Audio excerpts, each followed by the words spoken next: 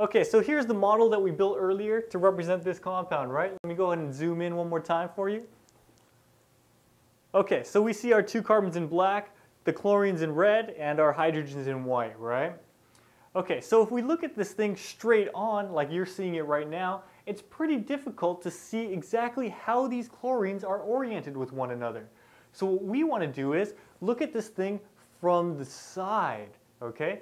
And what's cool with models is that we can just turn this model around so that it is like we're looking at this thing from the side, okay? So, hey, we want to look at this thing from the side, so all you have to do is just physically turn the model in your hand so that this front carbon is now facing towards you.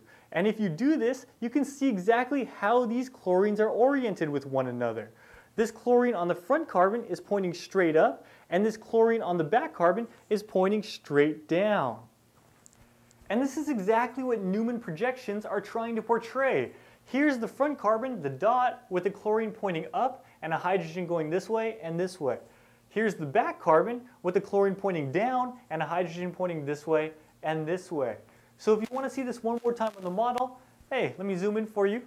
Okay, so here's the front carbon, here's the back carbon. Here's the front carbon with the chlorine pointing up. Here's the back carbon with the chlorine pointing down, okay? The whole point of these Newman projections, you guys, is just to be able to see how bonds are oriented with one another. Like how we saw that these two chlorines, their bonds are 180 degrees apart, right? And determining the number of degrees separating these bonds is important to determine which conformational isomer is the most stable. And we're going to see how this works in just a second.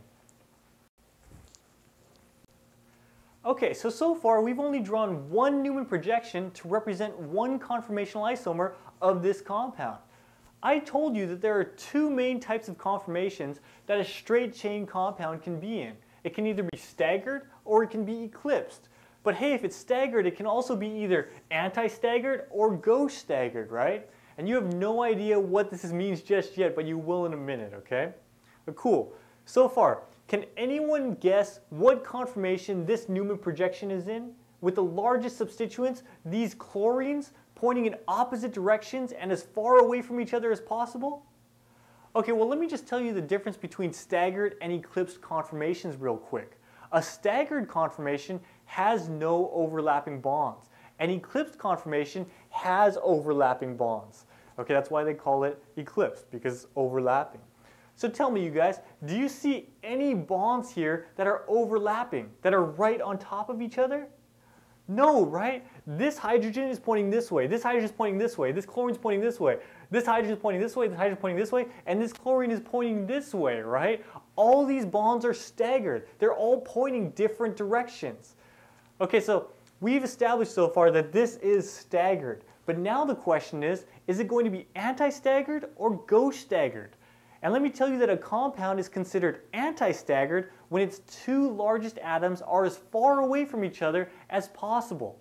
And hey, this is exactly what's going on here. The chlorines, the two largest substituents, are as far away from each other as possible. They're 180 degrees apart. So we would say that this compound is staggered, but more specifically, it's anti-staggered because the two largest substituents are 180 degrees apart. So let's go ahead and name this guy. This guy is anti-staggered.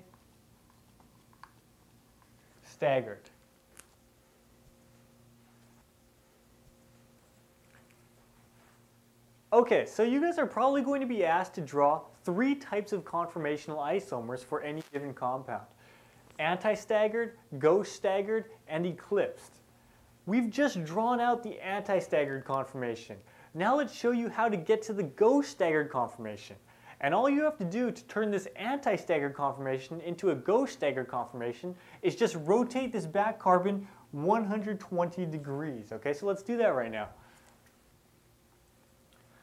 Okay, so let's go ahead and draw an arrow here. And above this arrow, write that we're going to rotate this back carbon 120 degrees. Okay, so rotate back carbon 120 degrees.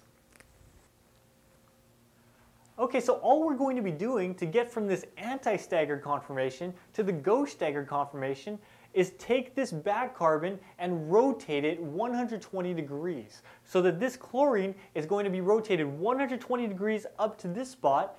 This hydrogen is going to get rotated 120 degrees here, and this hydrogen is going to get rotated 120 degrees down to this spot. So let's go ahead and draw out what the resulting Newman projection would look like after we made these changes. Okay, so let's start out by drawing our circle with the dot in the center.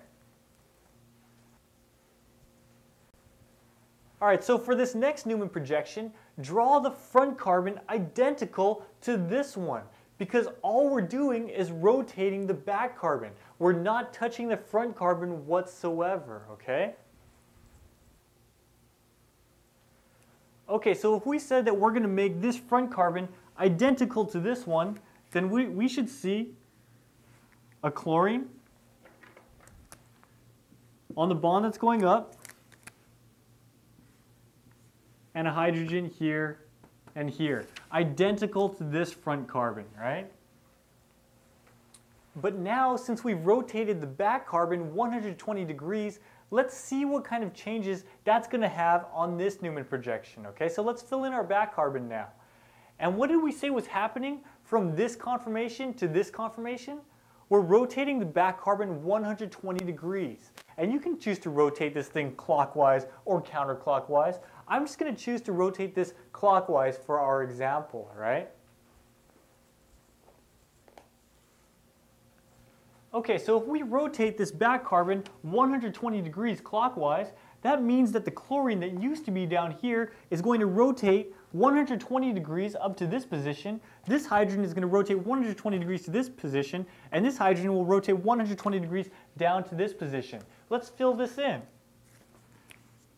Okay, so we're still going to have the 3 bonds extending from the back carbon, except now this chlorine is going to rotate up to this position, so he'll be right here. This hydrogen will rotate over to this position. Let's fill him in. And now this hydrogen will have rotated down to this position, right there. And hey, you guys, would we consider this to be in a staggered or eclipsed conformation? Well, do you see any overlapping bonds? No, right? This is a staggered conformational isomer. All these bonds are pointing different directions, right? So this is staggered, but is it going to be anti-staggered or gauche staggered? Well, remember, anti-staggered is when you have the 2 largest substituents as far away from each other as possible, with their bonds 180 degrees apart, like we saw here. But we can see here that the 2 largest substituents, the chlorines, are now only 60 degrees apart. The bonds are still staggered, but the chlorines are closer to each other than they were before. Okay, so hey, this wouldn't be considered anti-staggered, but instead we would call it gauche staggered, all right?